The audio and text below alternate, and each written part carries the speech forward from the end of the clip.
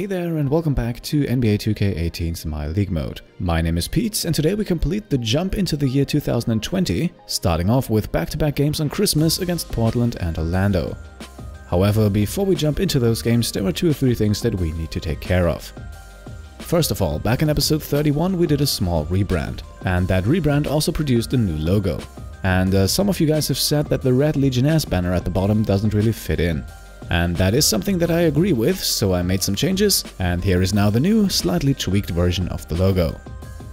The Legionnaires wording at the bottom is gone, but the color red is still in there, and I have to admit it looks a bit cleaner that way, and of course I have also applied it to the Legionnaires arena. With that out of the way, onto the next thing. In the comment of the last episode there was an excellent idea, suggesting that I could make something like a small press conference at the beginning of an episode, answering a few of your questions. And let's try that for this episode. Of course, as always, let me know what you think. And yeah, here's the first question, asking if Mo Bamba could get a minutes upgrade. I think there is no denying that Mo Bamba has played extremely well so far this season, and the Player of the Week award he earned in the last episode is definitely a well-deserved achievement. Still, I am quite happy with the 31 minutes that Bamba plays at the moment. He is somewhat prone to getting injured, although we haven't had anything major with him yet, but I'd rather keep him productive with about 30 minutes a game night in and night out, compared to risking an injury with a higher workload. Now, we could bump him up to about 35 minutes a game, but one of the limiting factors in that regard is Davis, who isn't playing too shabby either. Of course, he doesn't put up the stat lines that Bamba does, but he is an important part of our second unit and rating-wise still one of the best players on the team, so in my opinion he has definitely earned to see the court for the amount of minutes that he gets at the moment. Still, increasing Bamba's minutes to about 35 per game is something that I have on my list, but at the moment I haven't really made a final decision yet regarding who's going to get a minutes decrease.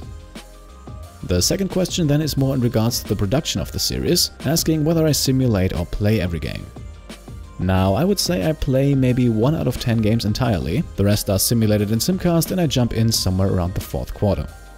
That is done less with the intention of turning things around and more with the intention of grabbing some gameplay footage, because, and I think you have noticed that, I now try to show you a bit of a highlight reel after every game.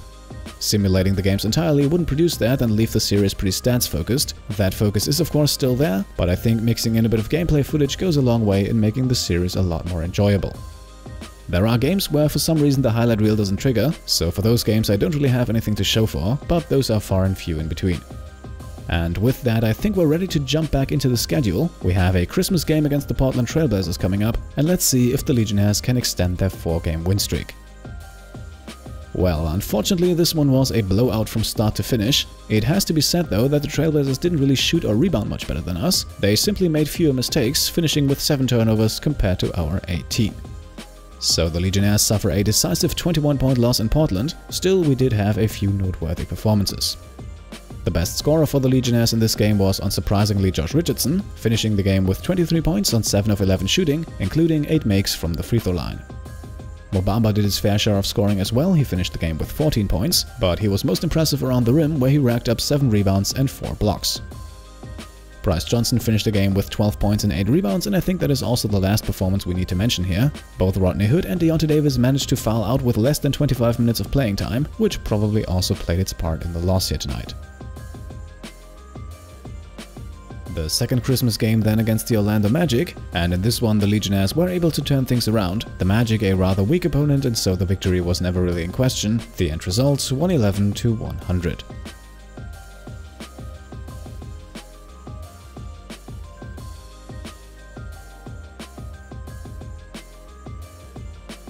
Three of our players scored above 20 points in this game. The scoring leader was Tyler Ulis with 25, who had an absolutely stellar shooting performance with 9 of 11 from the field and 7 of 8 from the free throw line. Andre Flanders added 21 on 7 of 16 shooting, and Josh Richardson had 20, once again spending a lot of time at the free throw line. He made 11 of his 12 attempts here, while his overall shooting performance in this game was not overly impressive. Now only 2 games are left in 2019, and we start things off with a matchup against the Miami Heat. This one was a close affair and not the greatest shooting night for the Legionnaires, who shot only 36% from the field in the first half and only 23% from 3 for the entire game. Still, they were strong on the boards and went to the free throw line 30 times in this game, and that was enough to secure a narrow 105-100 victory. In total, 7 of our players scored in double digits, and I'm not going to talk about all of them. Scoring-wise, Richardson and Diallo led the team, both with 16 points, while Bryce Johnson had an efficient 14-point and 11-rebound double-double. Kyle Kuzma barely missed the double-double tonight with 11 points and 9 rebounds, while Mohamed Bamba did achieve one with 10 points and 11 rebounds. So, final game of the year, and the Legionnaires will stay at home for this one, where they will host the Detroit Pistons. Detroit at the moment is definitely not a strong team. With their 14-22 record, they sit in 12th place in a weak Eastern Conference, and they are also missing their centerpiece Andre Drummond due to injury. All of that combined led me to believe that we had a good chance of winning this game, and so I decided to make a small adjustment to our rotation. So for this game we are going to call up Mitch Dennis from the G League, who will then immediately step into the rotation with 16 minutes off the bench. Making room for him is small forward Kyle Kuzma, not because Kuzma is playing poorly at the moment, but simply because it was the easiest choice and one game of rest won't hurt him. Now, the first half was surprisingly close and we actually went into halftime with a tight game, but then the second half was a bit more decisive. The Pistons had absolutely no rim protection without Drummond, and so the Legionnaires scored 70 points in the paint and shot 53% from the field. Mitch Dennis was unfortunately absolutely harassed by the defense for the entire game. He didn't have a single open look from 3, and so finished the game with only 2 layups for 4 points. The stat line of the night undoubtedly belongs to Mo Bamba. Not only did he record a double-double with a team-high 26 points and 13 rebounds, but he was actually also flirting with a triple-double after recording a new franchise record 8 blocks in this game. Richardson, Flanders and Johnson the other guys in double digits, but Mo Bamba absolutely feasted on the Pistons' depleted center rotation. So that is the year 2019 completed. Time for a quick look at how the Legionnaires are performing compared to the rest of the league. Coming off of a 3-game win streak, the Legionnaires still hold the 3rd best record in the Eastern Conference, which is at the same time also the 7th best record in the entire league.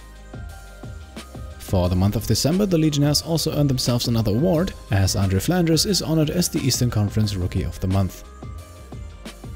And stats-wise, our players are also keeping up with the rest of the league. In scoring, Josh Richardson ranks 21st with 19.3 points per game, while per 36 minutes he is actually the 7th best scorer in the league. Point guard Tyler Ulis also remains one of the league's better passers, ranking 15th with 6.5 assists per game. Mohamed Bamba then makes a couple of appearances for the Legionnaires, ranking 4th in rebounds per game with 11.2, 4th in blocks per game with 2.2, and he is also the Legionnaires' best pickpocket, averaging just over 1 steal per game, which ranks him 55th in the league. Looking at a few other stats, we have Bryce Johnson, who ranks 9th in the league in field goal percentage, and Rodney Hood, who cracks the top 20 in efficiency from the charity stripe, shooting over 90% from the free throw line. Now, time to begin the new year with one of the top matchups in the Eastern Conference. The 3rd seed Louisville Legionnaires faced the 2nd seed Philadelphia 76ers. Mitch Dennis remained in the rotation for this game. I once again decided to sit out Kyle Kuzma for one more night, but don't worry, Kuzma will definitely return in the next game. For this one, at least the first half was somewhat close. Then the 76ers started to absolutely dominate. They outscored us by 23 points in the 3rd quarter, allowing the Legionnaires to only score 7 points in that period, and so the end result, a decisive 105-79 victory for Philadelphia. A blowout loss indeed, but it's not all bad. Mitch Dennis actually came to play tonight and finished with a team and career-high 19 points. He shot a pretty efficient 7 of 12 from the field, including 5 3-pointers. He also added 5 rebounds, and with that has definitely earned himself to stay with the team for a while longer.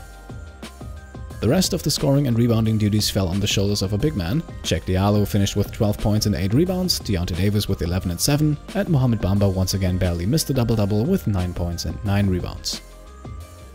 After the game, now a quick look at the rotations. Mitch Dennis still in there with the 16 minutes he took from Kyle Kuzma, but as promised, Kuzma himself also returns, in a starting role no less, taking over 21 minutes at the power forward from Jack Diallo.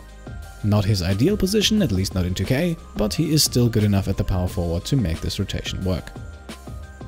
The next game then was a rematch from 3 nights ago against the Detroit Pistons, and this time the Pistons unfortunately came out on top. Still missing Andre Drummond, they were actually out-rebounded by us, but the Legionnaires only shot a horrible 36% from the field, and so Detroit walks away with a 7-point victory at home. Just like in the last game against the Pistons, Mo Bamba had a terrific stat line, finishing the game with an impressive 16 points, 16 rebound double-double. And believe it or not, Mitch Dennis actually once again among the top scorers. Just like Bamba, he also scored 16 points, including 2 3-pointers on an efficient 6 of 9 shooting performance. last game of the week and also of the episode now coming up against the Milwaukee Bucks, and the rotations stay as they are for this one, and unfortunately we also once again come up short. Giannis Antetokounmpo was hard to stop in this one. He had a strong 35-point scoring performance and carried the Bucks to a well-deserved and decisive 105-87 victory. On our side, Mohamed Bamba was the best scorer with a measly 17. He added 10 rebounds to complete the double-double, but that wouldn't be enough tonight. Both Richardson and also once again Mitch Dennis finished close behind Bamba. Both had 15 points and Dennis was once again efficient from the field, shooting 6 of 10, including 3 three-pointers. So, 3 games of rest, and up next we're going to face the Los Angeles Clippers, but now that the first week of January is complete, we can actually have a first look at the award races. And the MVP race looks interesting to say the least. The reigning back-to-back MVP James Harden once again in the lead, followed by 3 Cavaliers players and Russell Westbrook. The Rookie of the Year race then led by Chris Delk of the Golden State Warriors, and surprisingly, Andre Flanders is completely absent in the ranking here, so we're definitely seeing a strong rookie class this year, but of course the season is far from over. The race for 6th Man of the Year is currently led by Nerlens Noel of the Orlando Magic, and once again I could see 1 or 2 of our guys compete here. Andre Flanders with roughly 15 points per game might be a candidate, but Bryce Johnson, who's currently averaging a bit over 10 points and 6.5 rebounds per game, all that while being one of the league's most efficient scorers, he could definitely also be in the conversation. Making a strong case for Defensive Player of the Year is DeAndre Jordan, followed by Rudy Gobert, who won the award in the last 2 seasons. Now, I would love to see Mo Bamba join this group here, but I also have to admit that the stats, at least for Jordan and Gobert, are a tiny bit better than Bamba's at the moment. Bamba himself then meanwhile is leading the race for Most Improved Player, an award that I think he definitely deserves after improving every single one of his stats. Speaking of stats, before we make the cut I will also quickly give you an overview over our players' stats, and as always I will stay quiet for this one and see you in a moment.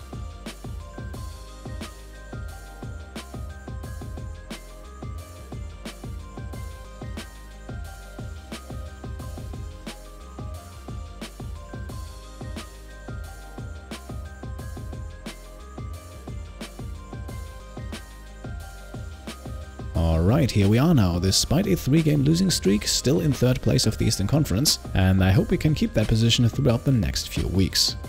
I have to say, I am extremely impressed with Mitch Dennis these past few games. Yes, we didn't win a whole lot with him in the rotation, but with 2 of the losses being absolute blowouts, you can't really put the blame on him, and his numbers over these past 4 games have definitely been more than expected. For the last week, he averaged 13.5 points, making 2.5 three-pointers per game, both while shooting well over 50% both from the field and from deep. So that of course now adds another challenge. I think if he can keep this level of play up, he has more than earned himself a spot in the rotation, but of course the minutes have to come from somewhere. I have a few ideas in that regard, but we might experiment for a few more games. After all, our spot near the top of the Eastern Conference is pretty secure at the moment. So that would be it for today. As always, leave a thumbs up if you liked the episode, and of course if you want to support the channel and stay up to date on all the latest videos, then feel free to subscribe. Thank you all for watching, and I'll see you next time. Cheers!